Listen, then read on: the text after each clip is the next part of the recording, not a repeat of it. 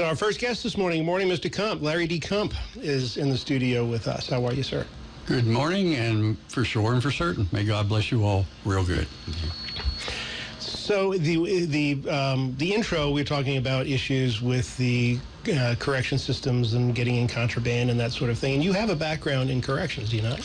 I do. I worked 17 years as a correctional case manager at a fairly high security prison, so I know more than I ever wanted to know about corrections. In fact, there's only one other previous correctional employee in the West Virginia legislature, and that is a fellow who was a correctional officer in a federal prison. What is a correctional case manager? Correctional case manager does day-on-day. For instance, my office was right down on the tiers. We take care of the security levels. We take care of all the programming for the inmates. We make the recommendations for parole hearings. We make the recommendations as to what security level that inmates serve in, which is a big deal for inmates. Also, when I was a correctional officer, I worked in the evenings as a group therapist for sex offenders. So it was an interesting ride. Wow. Was that here in West Virginia? No, that was in Hagerstown, Maryland. The correctional institution I served in was 14 miles from my Falling Waters home. And just to tell you how much stress was involved, it was not unusual on my 15-minute drive to work to have to stop and throw up before I went to work. Oh, my goodness. What's the source of the stress?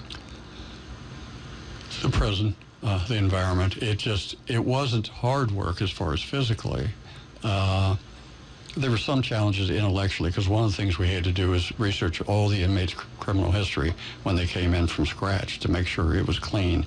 And a lot of the work we did was looking for the detainers, for the inmates, to make sure. Sometimes they would come in with a 3-year sentence, and after we were done, would end up with a 20-year sentence because of other charges we'd find.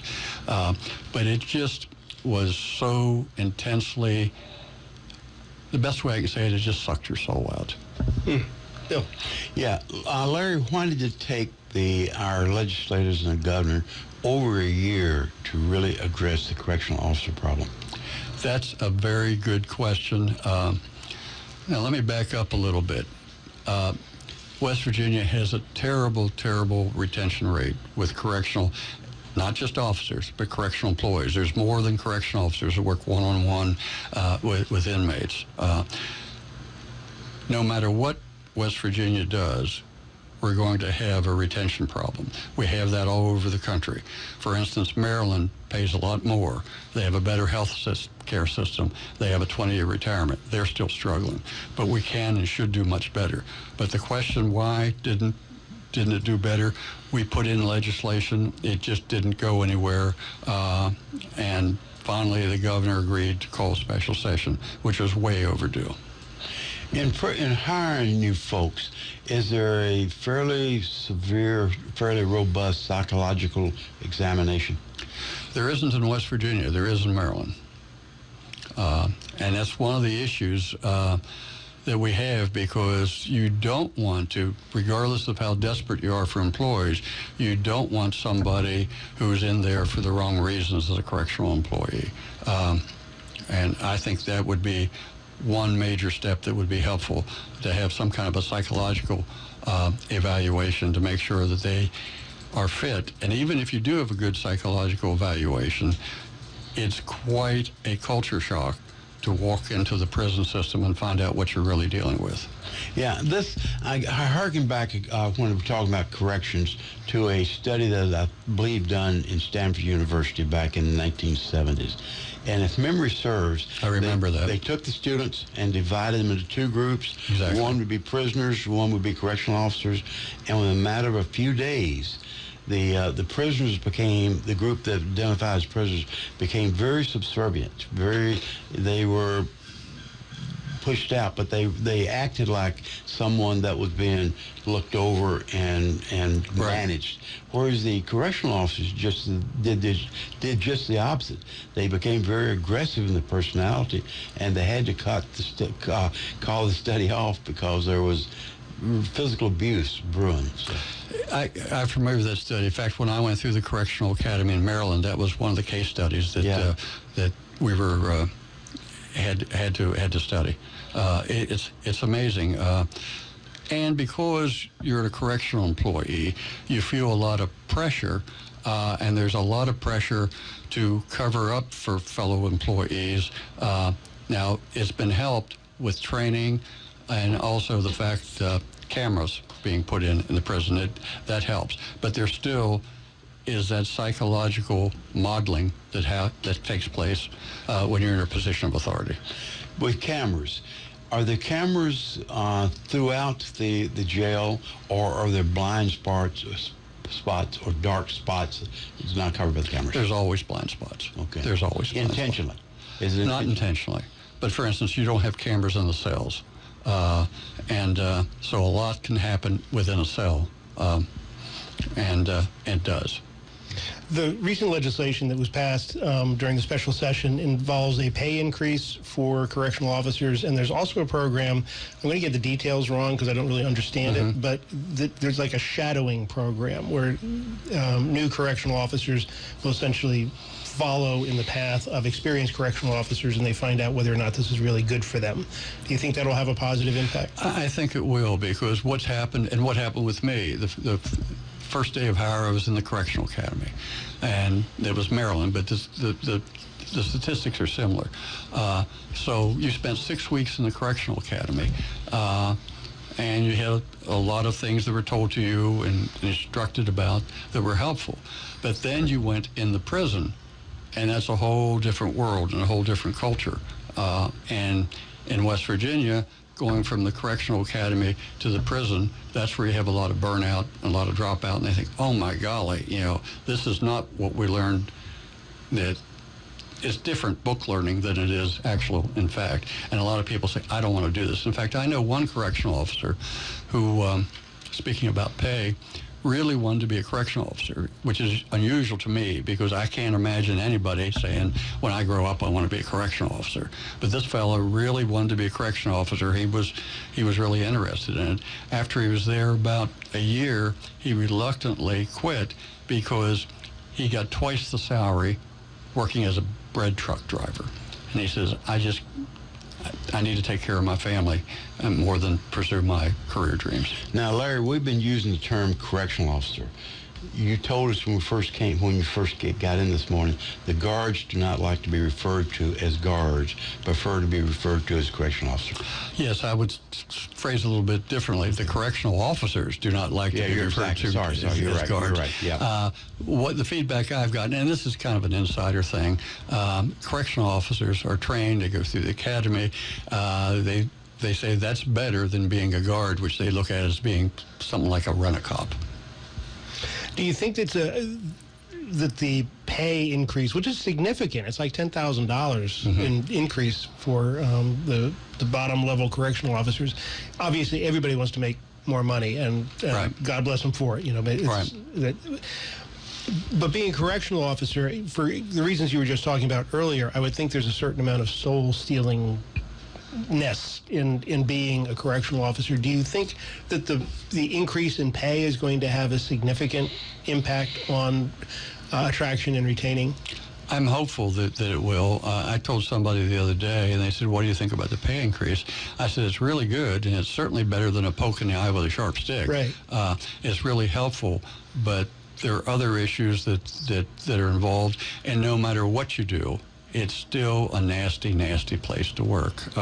For instance, the superintendent of the regional jail here in Martinsburg, and I hope that I'm not telling stories out of school because he said this publicly, the pay that he makes, him and his wife live in, and he's the top-ranking official in the regional jail. Him and his wife live in an apartment above somebody's garage. So pay will certainly help. Will it resolve all the problems? No. And I'm hopeful that the legislature moving forward will continue to address the issues, among other things. The pay increase for correctional officers was built in the pay scale. The bonus for the other correctional employees was just a one-time bonus. And the problem has been expressed by some, and it's truly a problem. Well, if you give the increases to the other employees, let's say social workers, that's a statewide classification, and you don't want to give them for correctional reasons to all social workers. What Maryland and other states have done, and the Division of Correction can do this without legislative approval, is change those classifications. In other words, instead of having, for instance, a social worker, you have a classification of correctional social worker, which does all the things that a social worker does, plus is employed by corrections. By doing that, I think we could get all the employees that are directly involved with inmates. There's 700 vacancies, I believe, give or take, in the correctional system, but about 300 of them are non-correctional officers who still work directly with inmates.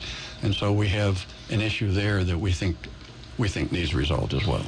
Larry, you mentioned a second ago the top employee within our local jail system. I don't know what it is now, but when I was dealing more directly with them, there would be a turnover about every 6 months or so. And this would be at the senior level. So it's hard to keep any continuity within the ranks with that frequency turnover. Yeah, it is. One of the things that they really would like, all the correctional employees would like, is a 20-year retirement.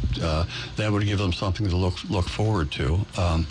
But there's tremendous, for instance, the last information I had, the chaplain they have at the regional jail, or the position they have, unless it's been filled recently, it's been vacant for 2 years.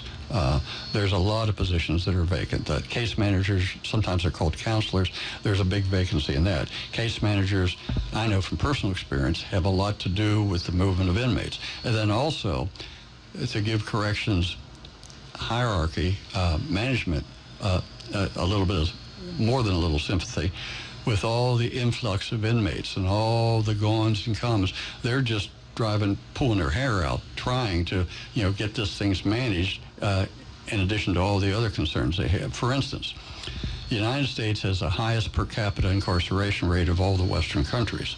West Virginia has the highest per capita incarceration rate of any state in the nation.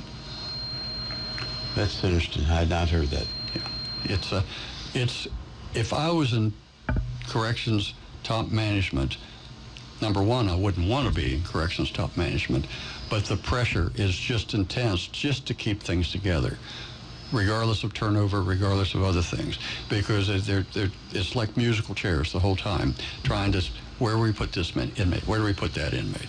And then the inmates will file lawsuits because of their situation. Lots of inmates are what we call writ writers. They've been in the prison system so long that they're real familiar with the court system, and they file their own lawsuits pro bono. But currently now we have another lawsuit against corrections, and it just goes with the territory. Yeah, Larry, it's never good, and it's awful risky to try to pinpoint a problem down to just one issue, and I'm not trying to do that now. Right. We hear so much about the correctional officers and the shortfall. We hear less about the infrastructure itself, the status of the buildings. But yet that was the basis of a lawsuit in Charleston. It was the physical building, was it not? Yeah, for instance, among other things that I haven't read the lawsuit itself, but I've read on the media that the inmates haven't had air conditioning, which is kind of interesting to me because when I grew up, nobody had air conditioning.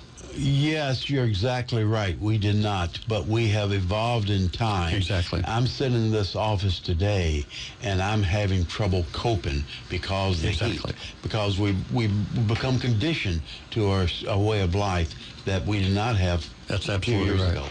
Yeah. But there is some. The legislature put millions and millions of dollars in the special session for upgrading of the facilities, and that's important too. Not only for the inmates, but also for the correctional employees. Now, whether this will resolve this lawsuit that's been filed beats the heck out of me.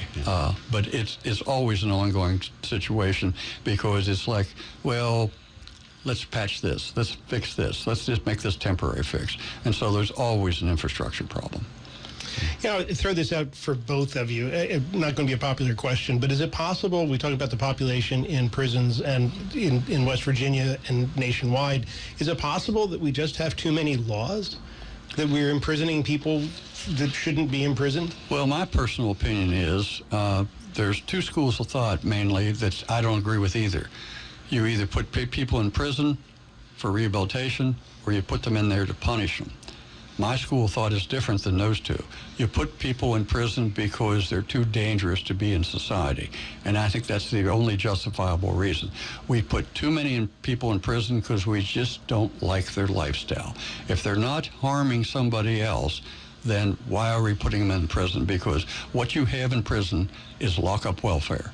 3 hots and a cot. You might not like the situation, you might not like the environment, but it's certainly guaranteed support of your life. In fact, I've had inmates.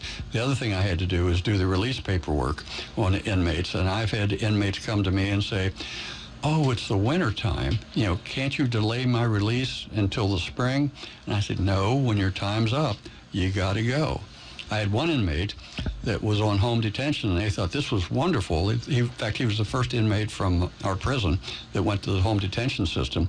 And after he was there for a week, he called me from home and said, "I don't like this. It's really restrictive. I can't do anything. Can you bring me back to the prison? And can I have the same cellmate that I had before?" And I said, "No." And he said, "Well, what if I throw a brick through the liquor store? Will I go to the prison?" I said, "Yes, I wouldn't recommend you do that." He said, "Well, if I do, can I come back to the same prison, the same cell?" I said, "I don't think so." Yeah. Larry, politics is going to come in, and you're going to be running for office again. I understand you may have an opponent in the primary. Yeah, Mr. Klein has pre-filed to be opponents of mine in the Republican primary. I did that a couple of days ago. So, of course, the real filing doesn't happen until January. But I'm reasonably confident that he's going to be an opponent unless something drastic happens. And I will say this about Mr. Klein. I don't know him personally, but I know of him. And of all the opponents I've had, I'm really pleased that I have such a quality opponent. I think he's a man of integrity. I think he's a man of education and quality. So I'm looking forward to the folks in our district having no choice. Of course, they should choose me. But you said before we came on air that Jim was courteous enough to call you and tell you what he was planning to do. Yeah, he called me a day or two after he pre-filed. He was very gracious. He said, "I wanted to reach out to you," and we had a lovely conversation. It just increased my impression of him as a gentleman and a scholar, because he's a university employee. Now, what would be you obviously will have similarities in some of the things you want to do. What are some of the difference between you and Jim? I don't know what his platform is, so I don't know what the differences are. Yeah. If he would say, "I want to do just what Delegate Kump does," that would be wonderful. But I really don't know what his platform is. I'm sure I'll learn. Okay, what is your platform? Give us a chance. We get a head start on. Well, okay. First, I'll say, and this is really important, my website is kumpwv.com, and you can make donations to me online. Again, kumpwv.com. My platform, generally speaking, is integrity, accountability, and transparency.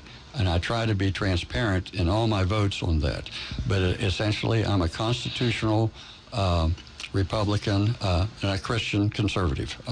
So it's not really rocket science what I do. I'm for the Second Amendment. I'm for pro-life. I'm for downsizing government. One of the things that did come up, and I will mention, which is a concern to many people, is this, I call it the Rube Goldberg system we had to come up with on the personal property tax on vehicles, because the voters, except in Berkeley County, voted that down as a constitutional amendment, so we had to do an end run around that. So we have to clean that up. But one of the things that concerned me, that people have contacted me saying, "Well, wait a minute, there are other property taxes that have gone up," and they don't understand that had nothing to do with the legislature. That was done at another level of government. But people aren't tuned in to all that that fine-tuning. But I'm excited about the reduction in the personal income tax. I think for the next couple sessions, we're going to have further reductions in the personal income tax, and I think that will provide jobs and growth, and that's a big deal for Berkeley County and West Virginia. You mentioned reducing government, and that is something everyone says, regardless of been there 2 years or 15 years or a neophyte just planning to run. Going to reduce government. You've been 3 or 4 years in the legislature. What would you do, and not just nibble away? Is there any function that we're doing now in West Virginia that we could eliminate? Well, let me give you one blatant example. It's a small example, but it kind of tests the tone. To be a hairdresser or barber, you have to go to school, get certified, and we have a state board and commission that handles that. You know, if I get a bad haircut, I just go to another barber. I think there's far too much regulation, and one of the things we could do is reduce the regulation. When we put in these boards to regulate things, they don't want to let anything go, and they want to do more regulation and more regulation. I remember a couple years ago, they said, well, you know, we have to regulate even the hair washers in the beauty school. So instead of taking them out of that, they came up with a separate regulation for hair washers in beauty salons. There's just too much there has to be some regulation, but I think we have far too much. West Virginia is known as being wild and wonderful, and it is wild and wonderful. I moved here in 1990 as a refugee from Maryland. And I was excited about it, still am excited about it, but West Virginia still has a whole lot of centralization of government that started back when we amended the Constitution in '32, when things were really bad, and people said, we don't know what to do, and the government says, we'll take care of it. For instance, that's how we got rid of our county roads, and why we have only state roads now. I didn't know we didn't have county roads. Oh, no. Yeah, Larry's exactly right. And it's because the Depression mentality at the time felt that it'd be function better centralized. And so we are one of the most centralized states in the union. But I also, and I've said this before, I also take some exception with the attitude for many of our legislators. They chafe about legislation or regulations coming down from D.C., but they're not prepared to delegate those same functions down to the county level. They want to keep as much as they can vested in Charleston, and I think that's a mistake. Yeah, you've been singing that tune for quite a while. You're consistent. Yeah. You're consistent. And if there was not hypocrisy involved, it wouldn't bother me as much. But the hypocrisy is, and I'm not pointing at you, I'm not pointing at any particular delegate or legislator, but they take great umbrage that there's an overreach from Washington, but they're not prepared to recognize there's an overreach from Charleston. One issue that's kind of tangential to that, that's a pet peeve of mine, and I've been doing what I can to get attention to it, is the unfunded liabilities that the state puts on the counties. For instance, the regional jails. Essentially, they're state employees, but the county has to pay for them. I think the state should pick up that tab. I know that's more money paid out by the state, but the county should not have to pay for that function. Delegate Larry Kump, thank you so much for coming in this morning and enduring with a sport coat, no less, the 95-degree studio heat.